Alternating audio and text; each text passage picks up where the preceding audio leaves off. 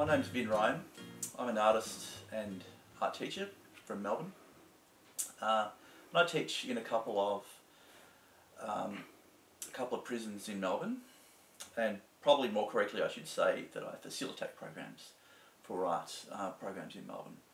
I work predominantly with Aboriginal artists, and for this fellowship I'm looking specifically at what's happening in art programs internationally and the sense in which perhaps Australia's fallen behind what's happening internationally in places like Norway and Ireland and in the US.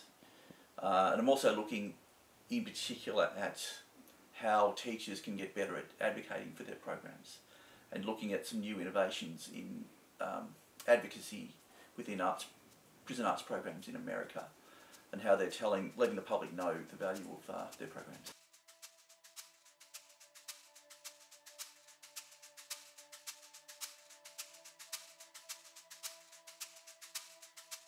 I also think that art education in Australian prisons is something that the general public is really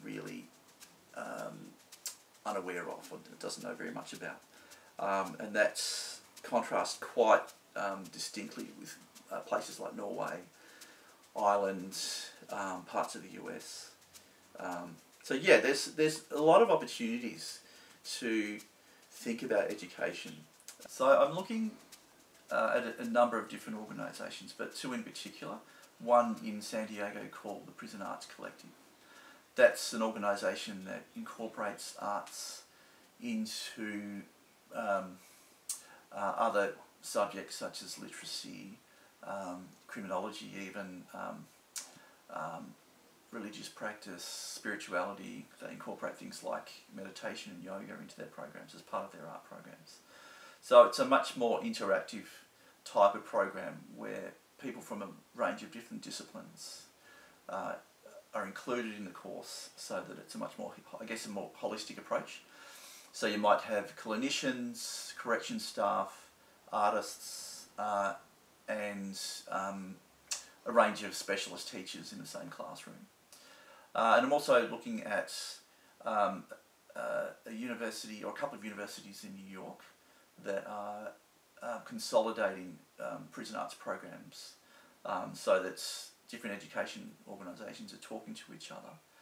And I'm meeting with a particular curator there, Nicole Fleetwood, who has just curated a huge travelling exhibition that features artists that are or have been incarcerated, but also contemporary artists who talk about a notion of incarceration in some way.